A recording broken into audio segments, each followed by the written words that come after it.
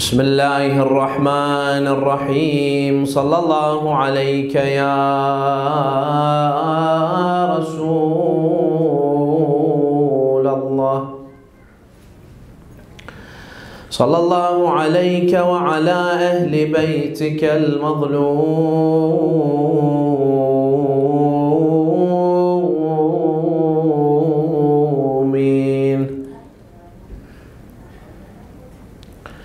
صلى الله عليك يا مولاي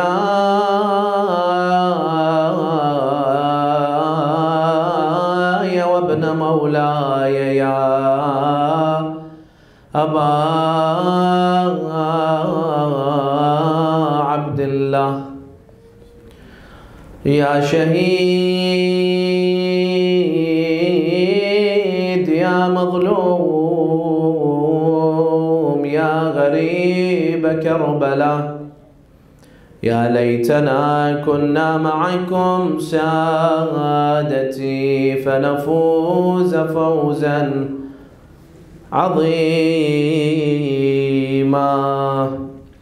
Enlighten your hearts and majalis with a loud salawat for Muhammad and Al Muhammad.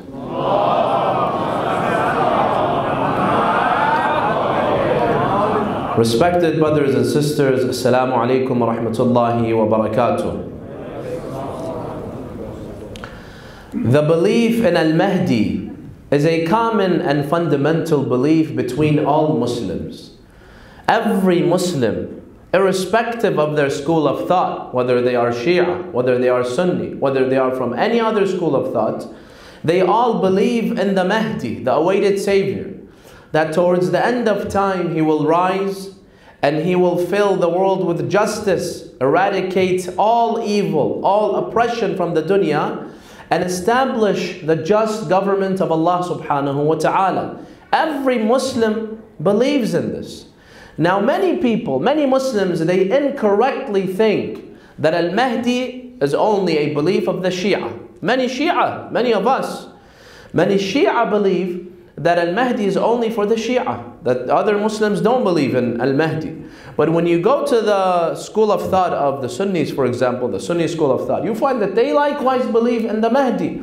Go to the book of Bukhari, you'll find many ahadith speaking about the Mahdi. Go to the book of Muslim, many ahadith about the Mahdi. And I read some of those ahadith. You would be surprised how much there is in their books. For example, one hadith that you find in their books and in many of their books, the Prophet says, Al-Mahdiyu minna ahl al-bayt. Another hadith you find in their books, Rasulullah says, Al-Mahdiyu min wuldi Fatima. That the Mahdi is from the lineage and progeny of my daughter Fatima. This is all in their books, not just in the Shia books. And there are many ahadith that speak about the signs of the reappearance. Before the Imam comes, what will happen? Many ahadith about the personality of Imam Mahdi, the characteristics and the traits of the Imam. When he appears, what will happen? When he appears, who are the evil people? Who are the good people? The Dajjal. So many ahadith they have about the Dajjal and what will happen.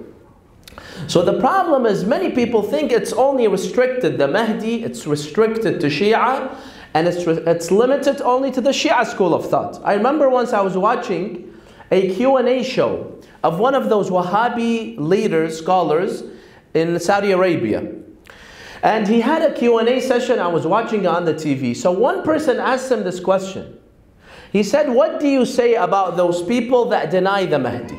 They say this Mahdi is a myth. What do you say about those people? And this was one of the large Wahhabi scholars of Saudi Arabia. He said, I saw it on TV, he said, I say about these individuals that deny the Mahdi one of two things.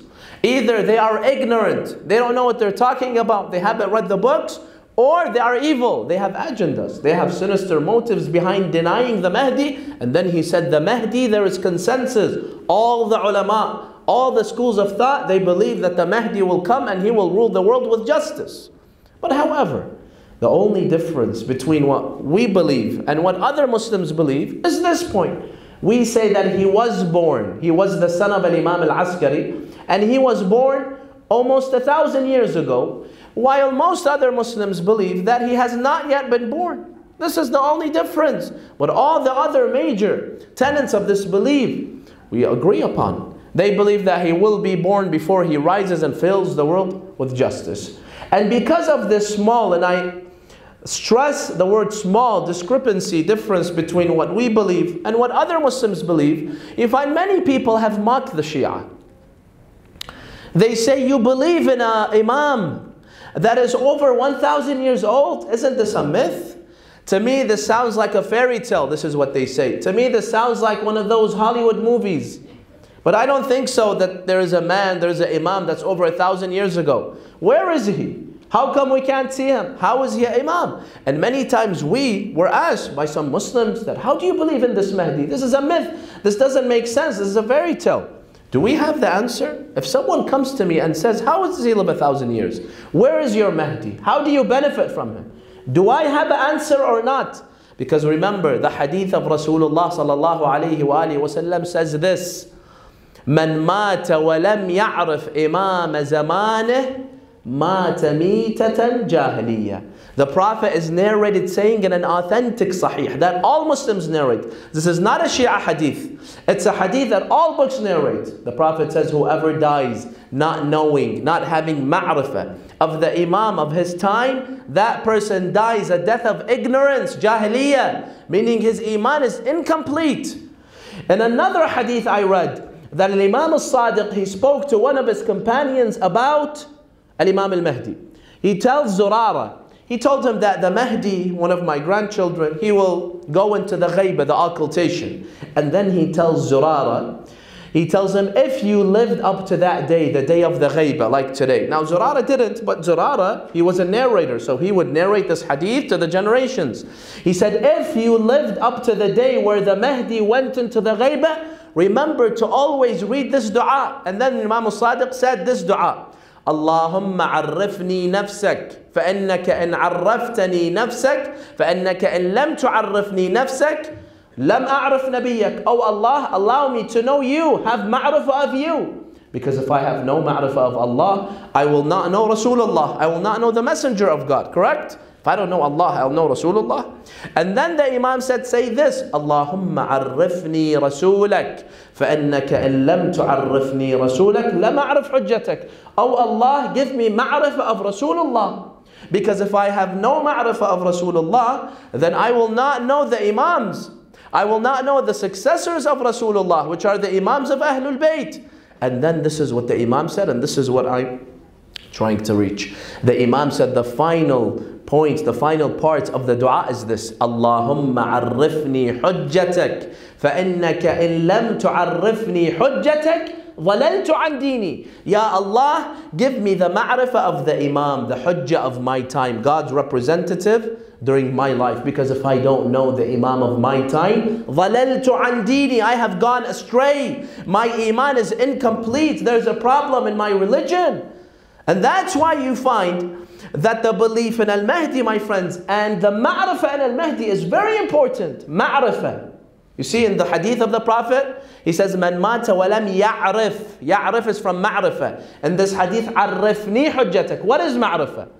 Many of us, we think ma'rifah, knowledge, is, I know that his name is Mahdi. He is the son of Al-Askari. He is in ghaiba now, and he will come one day and he'll fill the world with justice. Is this ma'rifah? This isn't ma'rifah. Ma'rifah means I have to know more than that about Al-Mahdi. I have to at least know how to answer these accusations, these shubuhat, these misconceptions. When I am asked, how does he live such a long life? Where is the Mahdi now? Why is he in hiding? How do I benefit from the Mahdi? Every Shia needs to know this. Everyone. He's my Imam.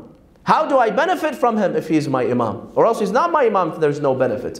And that's why, brothers and sisters, we have to have this education about the Mahdi, the Imam of our time. And tonight, inshallah, in the few minutes that I have, I want to go over 3 points so that we may increase our knowledge about the Imam of our time. Point number 1, how does the Imam have such a long life? Point number 2, where is the Imam? When we say he's in ghaiba, what do we mean by that? Is the Imam hiding? And number 3, how can we benefit from Al-Imam Al-Mahdi in Asr al-Ghaiba, during his occultation? I will go over these 3 points, but first, Sallu ala Muhammad wa ali Muhammad.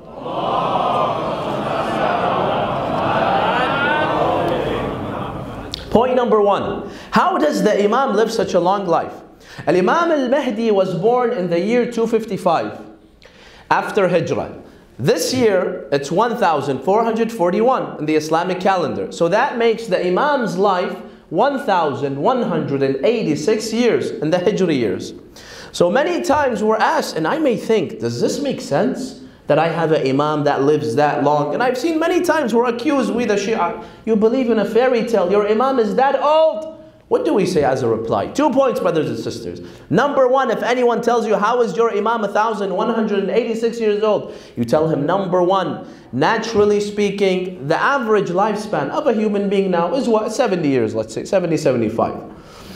But Al-Imam al-Mahdi is not living such a long life naturally. No one's saying this is a natural phenomenon. What we are saying is that this is a miracle of Allah. Allah Azza wa Jal is giving him such a long life, and Allah can do anything, right?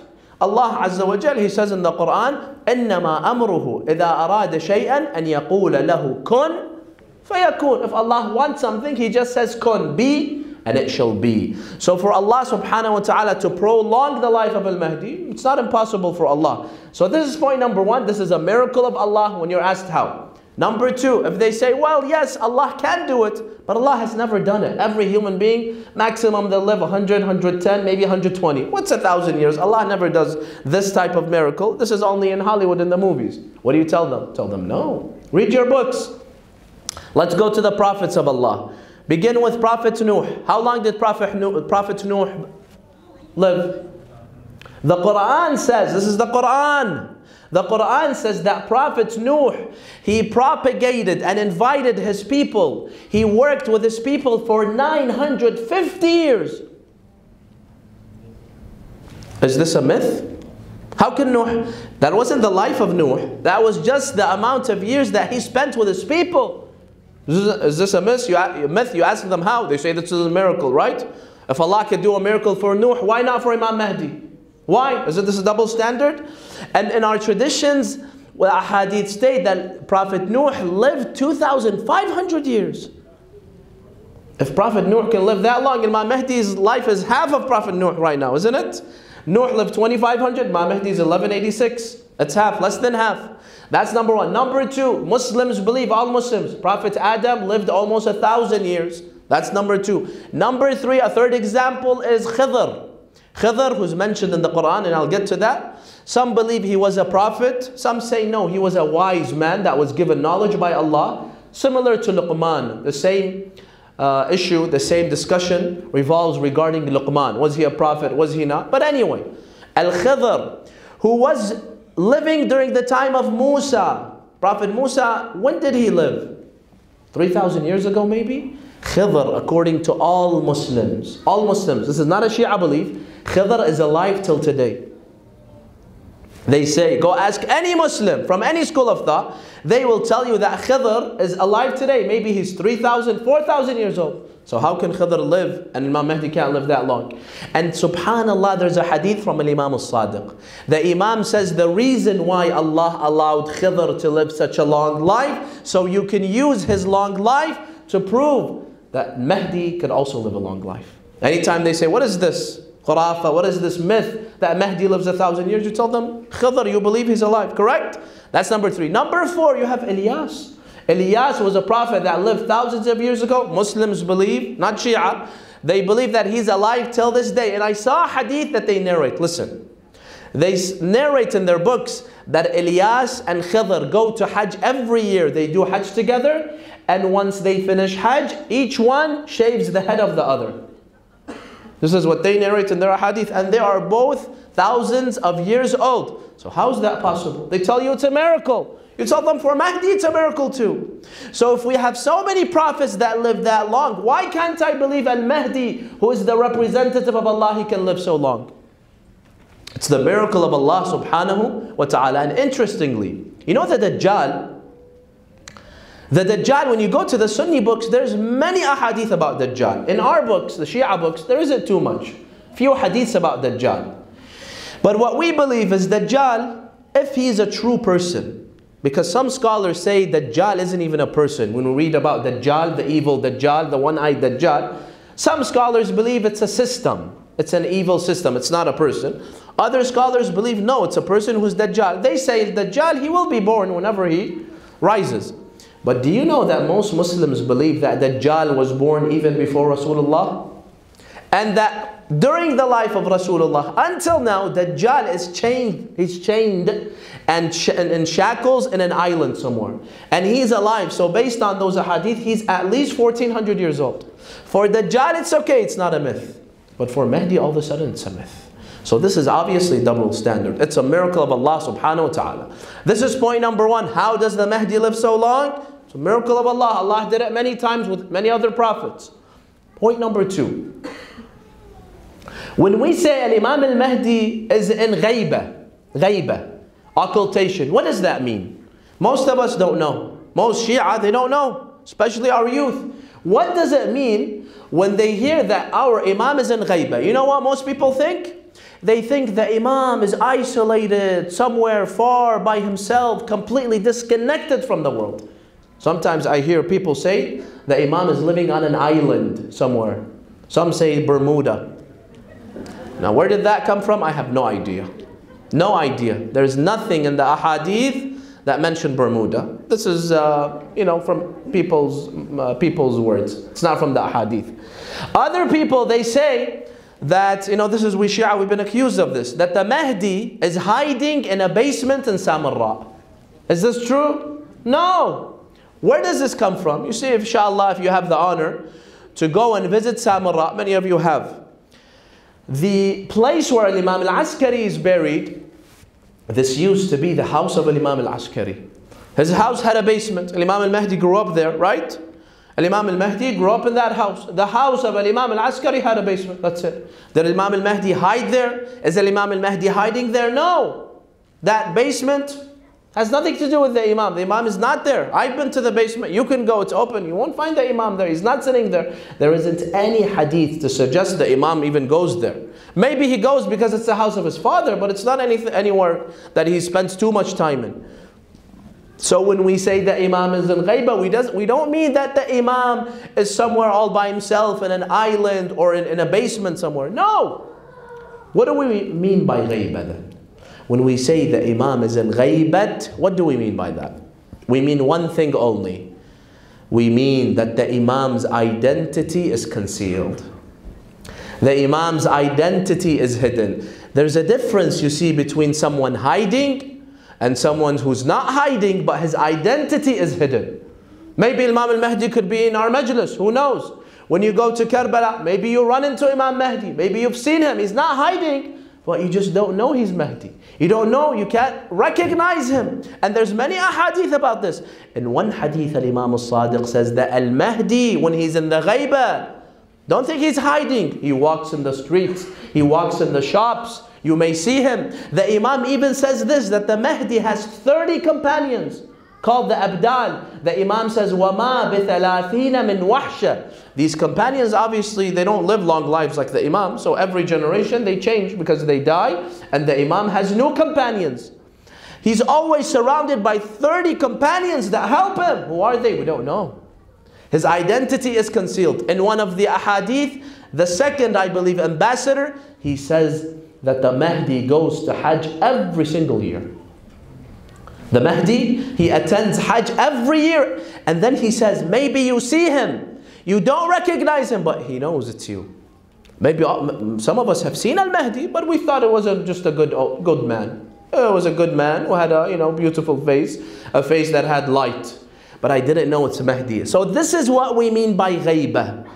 When we mean ghaiba, we don't mean the Imam is all by himself somewhere disconnected. No, the Imam is amongst us. He lives a normal life. The only thing is we don't know who the Imam is. We don't know where he is. His identity has been concealed by Allah. Why? Why has his identity been concealed? Why doesn't he live like his fathers?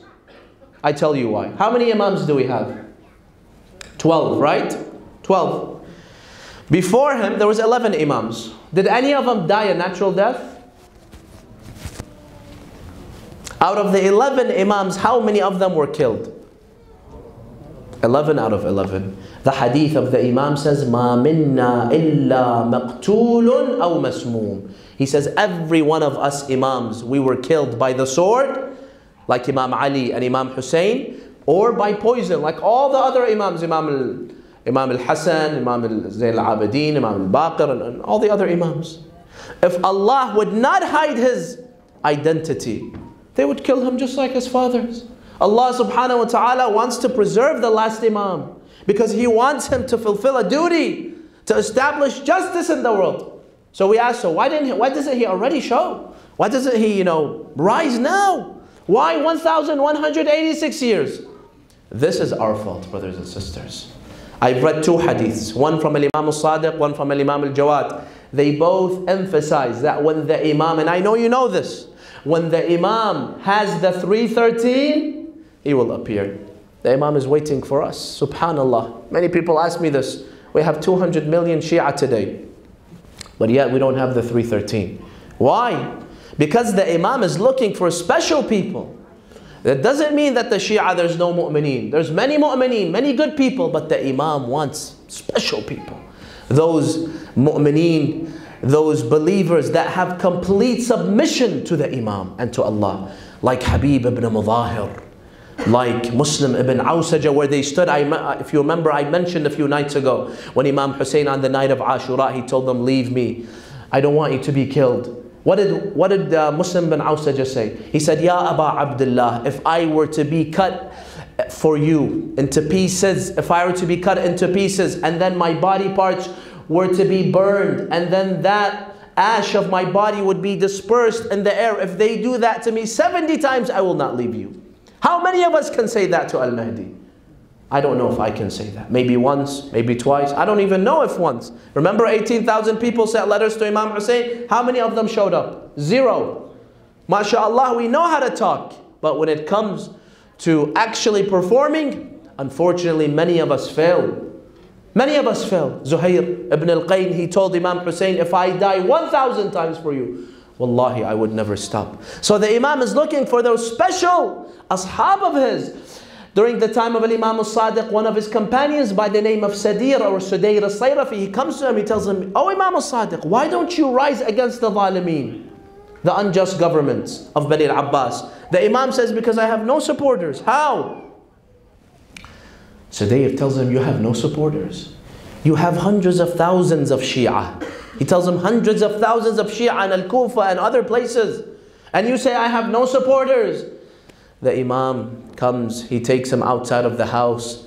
They pray there. And then there were some goats there. The Imam told him, Wallahi ya Sadir, if I had as many supporters, true Shia, like the Shia of Hussein, like the companions of Hussein, if I had as many as these goats, I would never stay in my house. I would rise.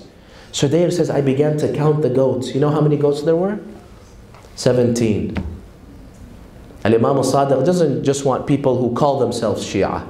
He wants those individuals that have complete submission to the Imam. So Allah subhanahu wa ta'ala hid the identity of the Imam to protect him until he waits for the 313, or else they would go after the Imam and kill him just like all his other fathers. So this is number 2. Now we understand what we mean by ghaibah, occultation. The Imam isn't hiding. The Imam is amongst us. Some of us have seen the Imam. Some of us, maybe we have even spoken to the Imam. But we don't know it's the Imam because Allah has to hide His identity in order to protect him. And finally, number 3. How do we benefit from him? Many people ask, if I can't see him, if I can't ask him questions, if I cannot benefit from his ilm, from his knowledge, from his hikmah, from his wisdom, if I cannot pray behind him, if I can't access him, if I can't speak to him, if he's not here to unite us Shia, to lead us when we have problems, when we have tragedies, then what's the point of the Imam Mahdi? How is he even an Imam? How do we benefit from the Mahdi? And unfortunately, some of the, some Muslims, they tell us, you believe in your Imam Mahdi, where is he? How come he doesn't come to save you? Your Mahdi has neglected you, he has left you. So how do we benefit from Al-Mahdi, brothers and sisters? We have to strengthen our relationship with him, but first we have to increase our knowledge. To answer this question, how we benefit from Al-Mahdi, brothers and sisters, I want to bring you to the Quran. The Quran tells us that it's possible for you, for a community, for a people to benefit from a prophet or a messenger or a good man. It's possible for them to benefit from that individual while no one knows what he's doing. It's possible that a messenger, that a prophet, that an imam could help his people secretly. He could work undercover and no one could know. Why does Allah put these verses in the Quran? So that you know. If Allah gives us examples of people in the past that they secretly used to help, prophets who secretly used to help their people, why can't Mahdi do the same? Secretly, why? Nobody knows what the Mahdi is doing, but he is helping us. Allah gives us the example of whom? Khidr, that I spoke about. Allah tells us in the Holy Quran that He ordered Prophet Musa and his successor, Yusha ibn Nun, He ordered them to go and visit Khidr to learn from him. Allahu Akbar. Allah orders Musa, Kalimullah. He tells him, go and benefit from him. The Holy Quran says, فَوَجَدَ عَبْدًا مِنْ عِبَادِنَا. Allah doesn't even say his name. He says Abd. He's a servant of Allah. آتَيْنَاهُ رَحْمَةً مِنْ عِنْدِنَا وَعَلَّمْنَاهُ مِنْ لَدُنَّا عِلْمًا. We gave him rahmah, we gave him ilm, knowledge, wisdom. So Musa and his successor Yusha, they go to Khidr. They spend, I think, a few days with him. They spend some time with him. And then they just notice, what is this guy doing? And the Quran says that Khidr did three things. Number one, he helped those poor people that had a ship from that oppressive, that zalim king. Number two, he saved the two parents from their ungrateful son. And number three, he saved and preserved the treasure of two yatims. Two orphans that had no one to look out for them. They had a treasure that was, that nobody knew where it was, but he preserved it and saved it for them. He did these three good things in his community. He was helping them. But did anyone know what he was doing? Those people that owned the ship, they had no clue Khidr saved their ship. Those two parents, they had no clue what their Khidr did for them. And those two yatims had no clue. Not just those people, even Musa. Even Prophet Musa had no clue what Khidr was doing. And that's why the Quran in Surah Al-Kahf tells us, he kept on objecting. What are you doing? Why did you do this to the ship? Why did you do this to this young man? Why did you bring down the wall? Even Musa had no clue what Khidr was doing, while Khidr was working undercover to help his people. What is the moral of the story? That it's possible that a messenger, a prophet, an imam could be helping his community, his people secretly while no one knows. If Khidr was able to help so many people, why can't Mahdi help us but secretly? Do I have to see it with my own eyes? How many times, I'm sure you've been in an experience. How many stories you've heard of a random stranger that comes and just helps you, that comes and saves your life. In those desperate times, they come and help you. How do you know Imam al-Mahdi didn't send that person? I have so many stories, wallahi, how Allah subhanahu wa ta'ala defends you while you don't even know. When people are conspiring against you, when they want to bring you down, there's mysterious people that are fighting for you and helping you. How do I know that al-Mahdi had not sent those individuals? Do I know for sure? The point is, I have to trust al-Mahdi. The point is, I know al-Mahdi is working undercover to help all of us. Every single one of us. Subhanallah.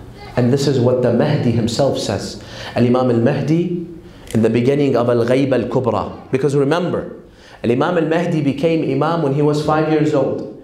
And then there was the period of Al-Ghayb al-Sughra for almost 65, 70 years. Ghayb al-Sughra, meaning the Imam had some communication with the Shia. Some, limited. He had ambassadors that would directly deal with the Shia. But after that, in the year 329 after Hijrah or 330, after the fourth ambassador died of Imam al-Mahdi, the Imam said that I am going into the big ghayb, the big occultation, al-ghayb al-kubra, meaning no one will get access to me now, knowing that I am the Mahdi.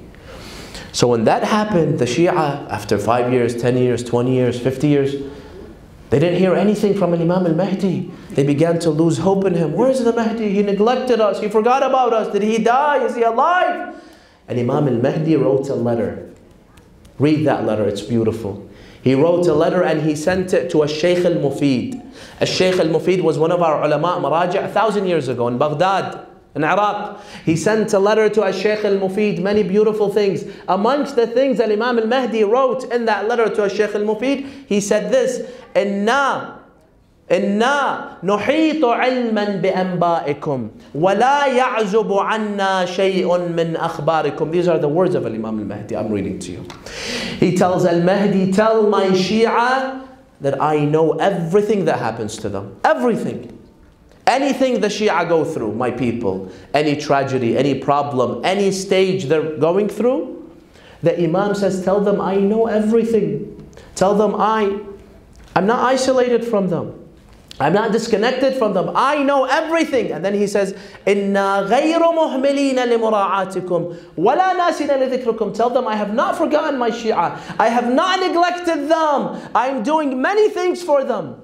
But I am doing it undercover. I'm doing it secretly while they don't know. And then listen to the words of the Imam. He says, وَلَوْلَا ذَلِكَ لَنَزَلَ بِهُمُ اللَّأْوَاء وَاصْطَلَمَهُمُ الْأَعْدَاء. Tell my Shia, if it wasn't for me and what I do, your enemies would have destroyed you, O Shia. We would have read, now 2019, we would have read in the books that there used to be a school of thought named At-Tashayyu', the school of thought of Ahlul Bayt. But because of how much they were killed and killed and killed, they did not remain. You know, we have schools of thought that got extinct. For example, we have the Fatahiyya. They stopped at Imam al-Sadiq and then they followed his son Abdullah al-Aftah. Are they alive now? No, it's extinct. It's only in the books. We had another school of thought named al-Waqifiyya. Waqifiyya, they believed up to the 7th Imam. Every Imam, you find, there were groups that said, you know what? We don't want the next Imam. All of them are extinct, or most of them. But look at the ones that follow al-Mahdi. They believe in the 12th Imams, the Shia of Imam al-Mahdi. How did we make it for 1,000 years? Every period you choose, brothers and sisters, we Shia, we were killed just for being Shia. I don't think there's any other religion, any other followers of a religion that were killed for over 1,000 years just for being Shia. During the time of Amir al-Mu'mineen, what did Muawiyah do? He would go after every Shia and kill him. During the time of Hajjaj, this is during the time of Imam Zayn al-Abidin alayhi salam al-Baqir. They say that in the city of Al-Kufa under Al-Hajjaj during that time, if you were accused of being a Shia of Ahlul Bayt, it was worse than being accused of being an atheist. That's why we have the notion of what? Taqiyya. Why do we have taqiyya? Because if it wasn't for taqiyya, we had no Shia. You think we'd have this majlis of Imam Hussein today? All our great-grandparents would have been killed, and many of them were killed. It was because of the works of Imam al-Mahdi. He was privately, during the ghaibah, the work of Imam al-Mahdi, what he did, we don't know what he did. He doesn't tell us, but he just says, trust me, if it wasn't for me, he tells the Shaykh al-Mufid, tell my Shia, you Shia would have been annihilated. You know, we had times where they used to attack our libraries filled with Shia books. This is 5, 6, 7, 8, 900 years ago, and they would burn all of them so that the Shia hadiths are all gone. We had maraja' whose heads were chopped off. Shaheed al-Awwal, Shaheed al-Thani, we had in history. Maraja' who were killed. So many Shia were killed. In Egypt, if you see one of the icons of the Muslim Ummah today is whom? They consider him a hero. Salah ad-Din al-Ayyubi. They consider him a hero. And he's the one that conquered Egypt when in the Fatimid dynasty, where most of them were Shia. Or they were Ismaili, either way. Do you know what Salah ad-Din al-Ayyubi did? Do you know why they consider him a hero? One of the heroic acts that he did is that he killed 100,000 Shias in Egypt. You won't see that in the public biography of Salah ad-Din because they hide that. He killed 100,000 Shias in Misr. Every generation. Look at now. Look what happened in Iraq and Syria. What ISIS did. How many Shia did they kill? Just because you're Shia. No other crime. Look at what they're doing every day in Afghanistan, in Pakistan, in Iraq, in Syria, in Lebanon. So many countries. Just because you're Shia, you fear for your life. And this is what? This is the 21st century when you have human rights and you have TV and you have internet and you have social media. And they still go after the Shia to kill them. Imagine what happened 1,000, 900, 800 years ago. How How is it that now, with all of this oppression towards the school of thought, you have 200 to 300 million Shia? How? Doesn't make sense. The more they kill us, the more we get. How? I tell you how. It's the work of an Imam al-Mahdi. Wallahi, it is the work of an Imam al-Mahdi that he kept his school of thought, that he kept this tashayyu alive. And he himself, he tells this to Shaykh al-Mufid, if it wasn't for me, no, you Shia would have all been killed. There would be no Shia. Until this day, the Imam is supporting us. The Imam is working for us, but the Imam is doing it all undercover, behind the scenes, because the work of the Imam is all behind the scenes. How do we benefit from the Imam? The least thing we benefit is that this beautiful school of thought of Ahlul Bayt, the word of Hussein, our love of Hussein is all due to him. If it wasn't for him, wallahi, we would not know who Hussein is. None of us would come here to remember Abu Abdullah al-Hussein. I want to tell you a story that happened 800 years ago in the country of Bahrain. 800 years ago, Bahrain had a king.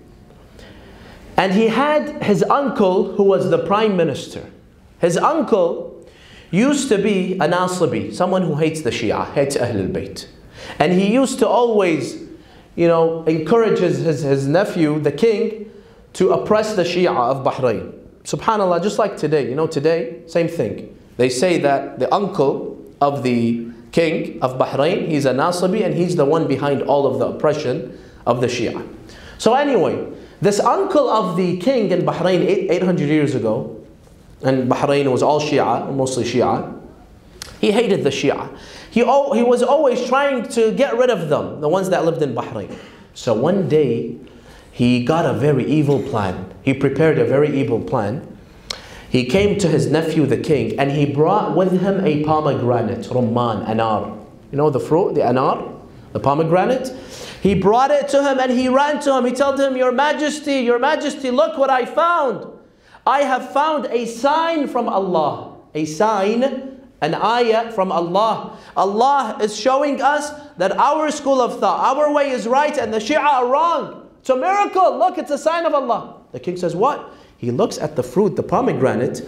He sees carved with the skin of the pomegranate. So naturally carved, engraved. The letters are barging out. It's like it's natural.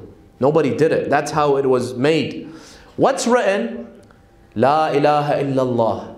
Muhammad Rasulullah, Abu Bakr, Umar, Uthman, Ali Khulafa Rasulullah. He says, see, this proves that our way is right and the Shia are wrong. So the king, he says, SubhanAllah, this is a sign from Allah. Only a blind person would not accept it. And then the prime minister, he tells the king, bring the Shia tomorrow. Bring the VIPs, the community leaders, and tell them, show them the sign, show them the miracle, and then give them an ultimatum. Tell them you have three options. Number one, you believe in this sign, in this miracle, and you all change your religion. Number two, if you don't want to believe, then you have to give a reply. Disprove that this is a miracle. Or number three, if you reject either one of these two, then I will kill. Tell them that I will kill all the men and take your women as prisoners of war. The next day he brings all the important people from the Shia. Come, he summons them to the palace, they come. He shows them the pomegranate, the fruit, and then he gives them the ultimatum. He says, I give you a week. You come back with a reply. If not, I kill all the men. They go back. They don't know what to do. They know that the prime minister is behind it. They know he's evil. But they don't know how to disprove it. They don't know how to convince the king that this is an evil plot of the prime minister. So they sit, they deliberate, they speak with each other. What should we do? They discuss every point that someone brings, every solution. They say, no, the king isn't going to believe us. So in the end, one of them says, you know what? We have an imam. The 12th imam, the imam of our time, he's alive, he can hear us. Why don't we turn to him? Let's turn to him and tell him, Ya sahib al-zaman, adrikna. If you don't come to our rescue, there's no more Shia in Bahrain. Your followers will all be killed. They say, that's an excellent idea. They choose the three most pious mu'min people in Bahrain, where they pray all the time. They have such a holy face. And they decide to send for 3 nights, consecutive nights. Each night they send one of them all by himself in the desert. All he does dua, tadarru', khushu' ila Allah, tawassul, Ya Allah, Ya Sahib al-Zaman. They do tawassul in Sahib al-Zaman. From Maghrib to Fajr. Ask him to help us. The first night, the first one goes from Maghrib to Fajr, is crying, Ya Sahib al-Zaman, adrikna, help us. Nothing happens. The second night, they send the second one from Maghrib till Fajr, Ya Sahib al-Zaman, adrikna. Nothing happens. Until the third night, they sent the best one. They saved the best for last. They sent a man by the name of Sheikh Muhammad ibn Isa al-Dimastani. If you go to Bahrain today, they've made a shrine over his grave. A shrine over his grave. People visit and ask hajat from him. That's how holy he was. So Sheikh Muhammad ibn Isa al-Dimastani, he goes. He cries and cries the whole night. Ya Sahib al-Zaman, you know what's happening to us. We have no one to turn to. Please rescue us. Please save us. Adrikna, madadi, madadi. It was before Fajr.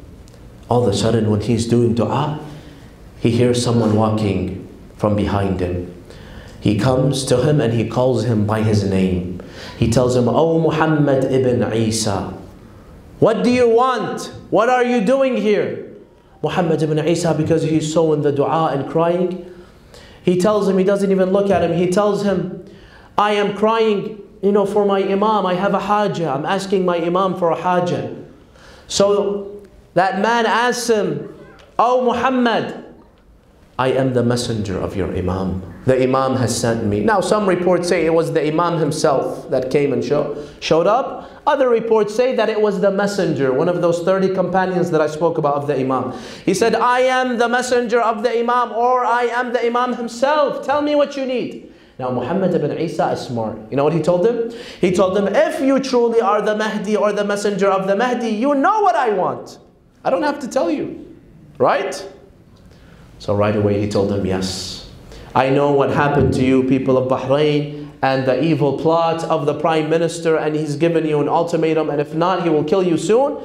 And then he told him, Oh Muhammad, I have the solution for you. I have not neglected you. I have not forsaken you. He tells him, what is it? Because now he knew that he knew his intentions. So obviously it must be the imam or his messenger. He told them, tomorrow, go to the king and tell him that we have a reply to this miracle, so-called miracle. It's not a miracle. But tell him first, in order for us to show you how this is not a miracle, it's a game, it's an evil plot, tell him, come to the house of the Prime Minister, we will answer you there. The Imam tells Muhammad ibn Isa, the Prime Minister will be there. He will try to discourage the king. No, we don't have to go, to our house. Let them just say it here. But please insist on the king. Let's go to the house of the Prime Minister. We'll give you the answer there. The king is going to accept. Once you go to the house of the Prime Minister, go in this specific room. He gives them the instructions. Once again, the Prime Minister will try to prevent you. Insist, the king will allow you. When you go in this specific room, you will see there is a cover on the wall. Remove that cover, you'll see a hole in the wall. Subhanallah. Place your hand in the hole, you will see a mold made out of clay. Inside that mold, those words are written, are carved. La ilaha illallah Muhammad Rasulullah, all the other words that were on the pomegranate.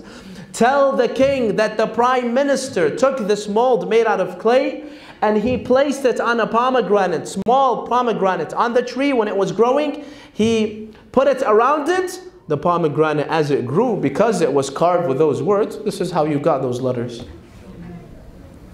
It's all a game. He did it. And then tell the king to increase his conviction that this is ghaib, ilm al-ghaib from an imam, Tell him that inside, open the fruit, there is no fruit inside it. Open it and you will find ash in it.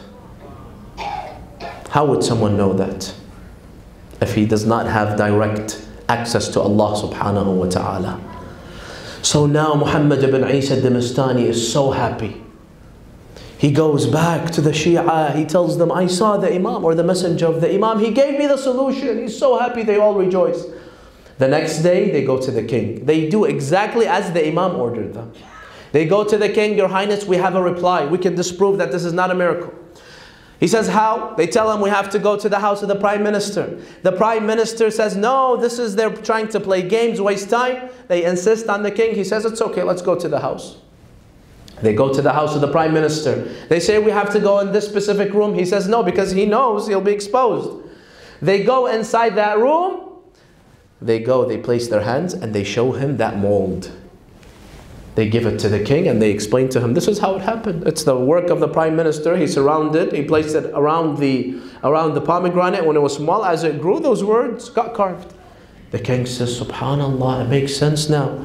And he was deeply angered at the Prime Minister because he fooled him. And then he asked them, the king asked them, how do you know this? Who told you this? This is a miracle. This is the miracle, not the pomegranate. They told him, we have an imam, his name is Al-Mahdi, and he never neglects us. We did tadarru' to the imam, we did tawassul in the imam, and the imam informed us, and then they tell him, to increase your conviction that he is a true imam, he told us that open it, there is no fruit inside it, there is only ash. The king opens it, he says it's all ash. He says, subhanallah. And this is when he says, la ilaha illallah, Muhammad Rasulullah, Aliyun Waliyullah. The reports say that he changed his school of thought.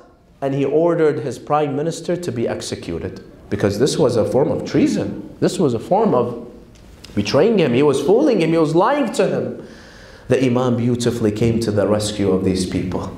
Brothers and sisters, remember, any time that you're in desperation, any time you're in need, any time we are in a dire condition, we have an Imam that hears us, that helps us. Turn to him, say, Ya Sahib al-Zaman, adrikni. If you're sick, say, Ya Sahib al-Zaman, adrikni. If you are feeling depressed, say, Ya Sahib al-Zaman, adrikni. If you are in debt and you need help, say, Ya Sahib al-Zaman, adrikni. He's the door to Allah subhanahu wa ta'ala. Sometimes we forget about him. When we have a problem, when we are desperate, remember, go to the Imam. Wallahi, he will give you what you want. Try it. Try it and you'll see the Imam will not let you down, because the Imam is the door to Allah subhanahu wa ta'ala. How many beautiful stories I have heard of people that turned to Sahib al-Zaman and Sahib al-Zaman did not let them down. And that's why I want to read for you tonight, brothers and sisters. Let us all read together. Aba Salih iltimas ad'a.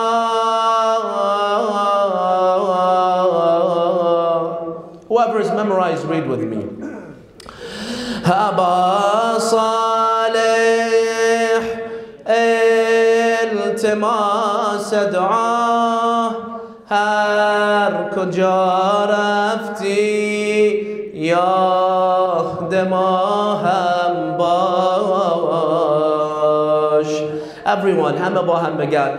Aba Salih, ya Aba Salih, ya Aba Salih, ya Aba Salih. Hamma ba ham. Aba Salih,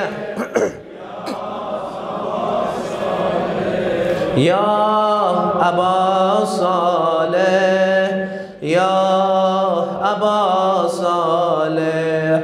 Aba Salih iltimas ad'a. Har kuja rafti yad ma ham bash.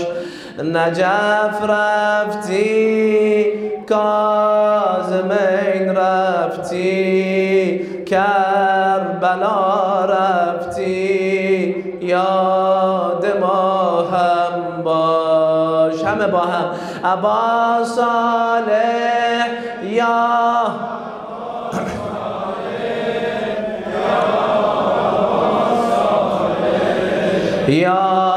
Aba Salih, Aba Salih, Ya Aba Salih.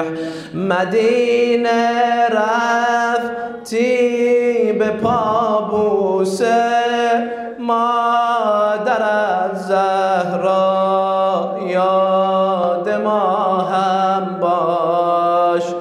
به دیدار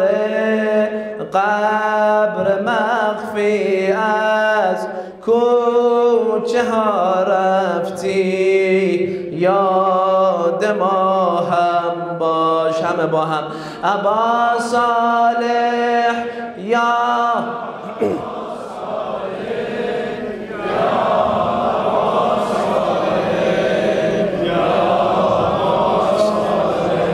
ابا صالح یا ابا صالح. شب جمعه کربلا رفتی یاد ما هم کن. ابا صالح یا ابا صالح یا ابا صالح یا ابا صالح. هرچی حاجت داشتی امشب توسل کن به صاحب زمان، به ابا صالح. امام زمان حاجت ما را به ما میده،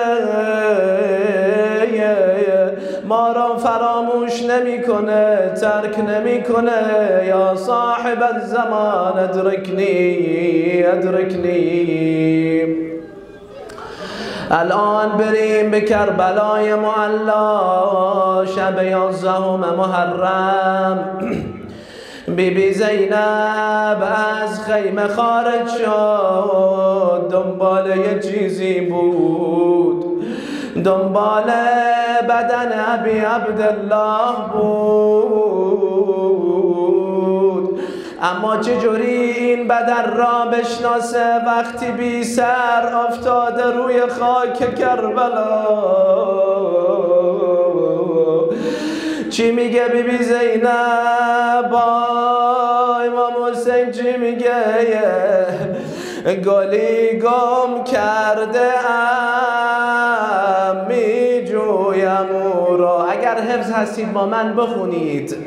گلی گم کرده ام میجویم او را، به هر گل میرسم میبویم او را.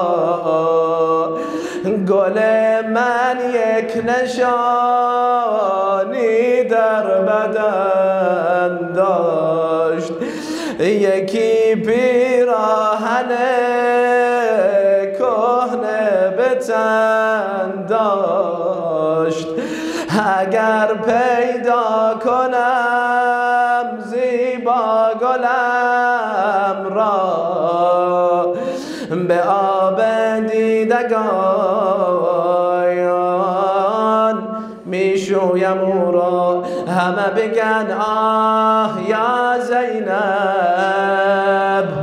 آه یا زینب، آه یا زینب، آه یا زینب، آه یا زینب، آه یا زینب. It was the 11th day of Al-Muhrram. Umar ibn Sa'd ordered that all the women, all the orphans with Imam Zainul Abidin have to leave Karbala and head to Al-Kufa. He ordered the men that all of them have to ride on the camels.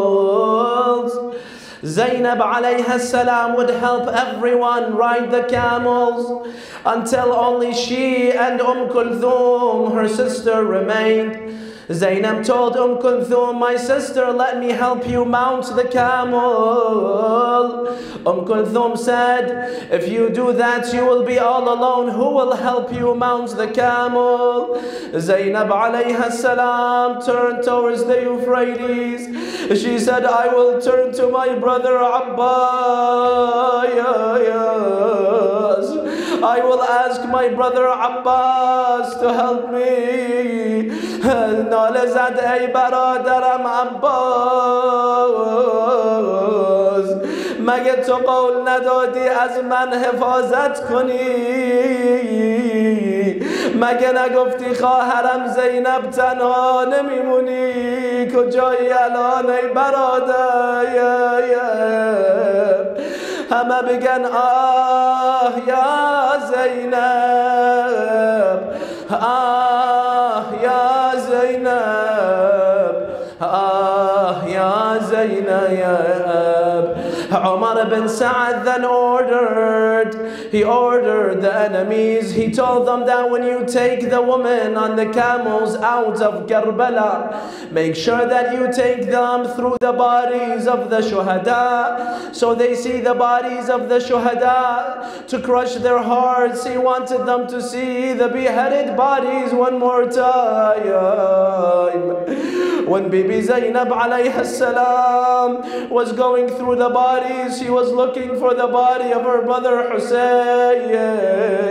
When she came across the body, now I ask you, how did she find the body of Hussein? It had no head. She was looking for the body that had the most wounds, that had the most injuries. That was the body of Hussein. When she came to the body of Hussein, she cried out, Ya Jaddah, Ya Rasul Allah, Ya Muhammadia,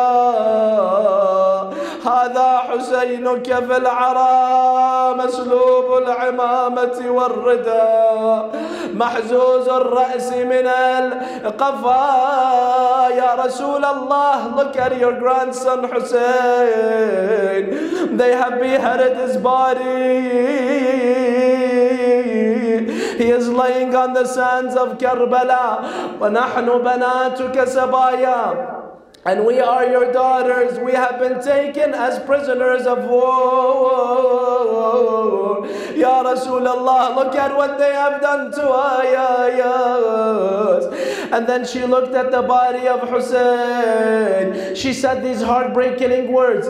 She told her brother Hussein, أخي أبا عبد الله, لو خيرت بين الرحيل والمقام عندك لاخترت المقام عندك ولو أن السباع تأكل لحمي. She told him, my dear brother Hussein, I swear if they gave me the option to stay here by your body, by your grave, I will stay forever. Even if it meant that the predators, the lions, the animals would eat my body. But they are forcing me to leave you, Ya Aba Abdullah, ya.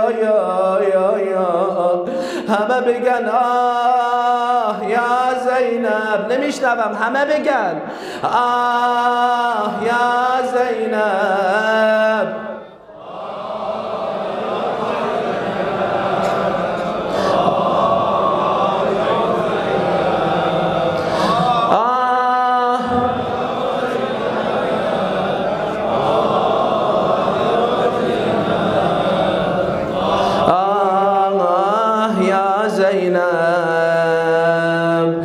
الان همه با هم چند دقیقه سینه زنی.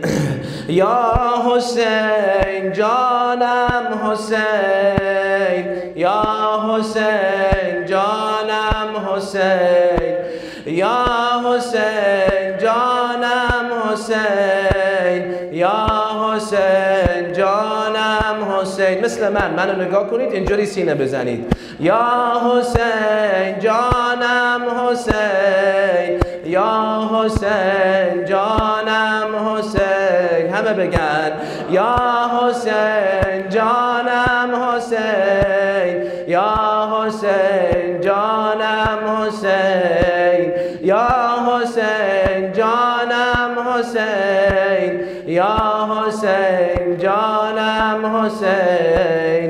از حرم تا قتلگه زینب صدا میزد حسین. از حرم تا قتلگه زینب صدا میزد حسین. از آتش در زیر خنجر دست و پا میزد حسین. یا حسین جانم حسین، یا حسین. همه بگن جانم حسین، یا حسین جانم حسین. از حرم تا قتلگه زینب به دنبالت دوید. از حرم تا قتلگه زینم به دنبالت دوید از آتش در زیر خنجر دست و پا میزد حسین یا حسین همه بگم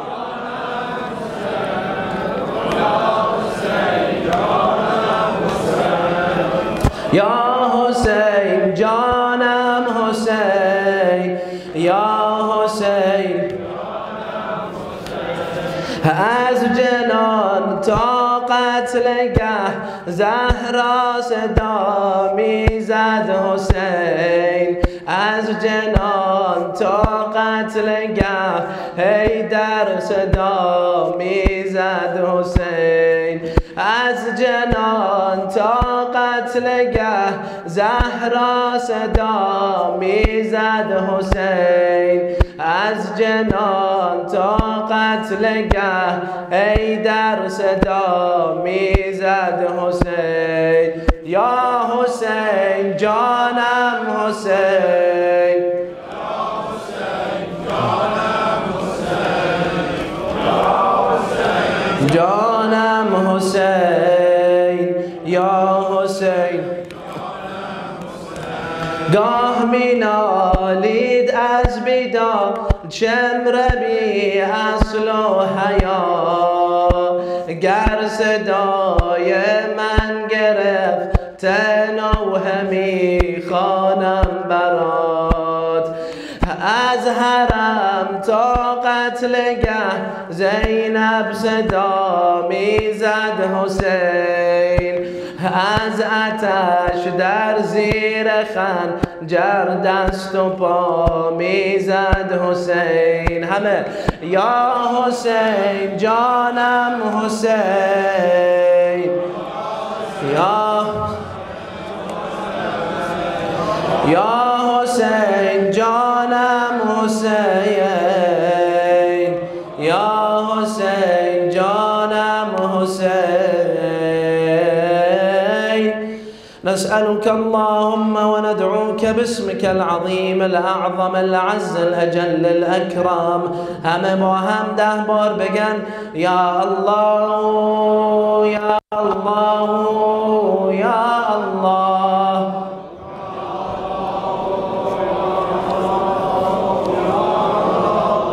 یا الله یا الله یا الله یا الله اللهم ارزقنا في الدنيا زيارة الحسين وفي الآخرة شفاعة الحسين اللهم عجل لوليك صاحب الزمان العجل والفرج اجعلنا من أنصاره وأعوانه والمستشهدين بين يديه اللهم اقضي حوائجنا يسر أمورنا اشف مرضانا اقضي ديوننا وإلى أرواح المؤمنين والمؤمنات لا سيما إلى روح آية الله ساجدي نبعث ثواب الفاتحة مع الصلوات.